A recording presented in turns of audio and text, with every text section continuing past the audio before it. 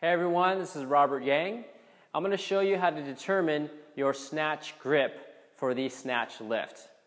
Nowadays, a lot of people are interested in performing the Olympic lifts thanks to CrossFit and a number of other strength coaches that are out there.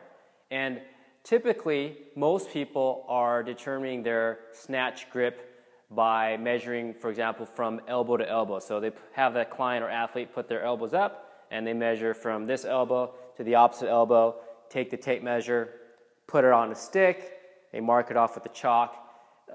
It's an effective technique, but I like to make things really simple for clients as well as athletes, because if we can simplify it, it's a lot easier to teach. So what I typically do is I have an athlete or a client hold a dowel rod.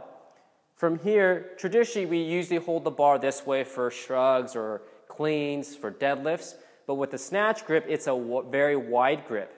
And that grip's going to vary from person to person. But a good starting point is to simply grab the bar as wide as you need to until you get to above the pubic bone.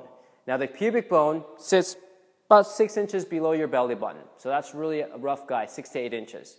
So from that standpoint, my pubic bone's here, so I'm right above it. So I'm simply going to slide my hands out till right above the pubic bone, and I have my snatch grip. Easy, simple, really effective.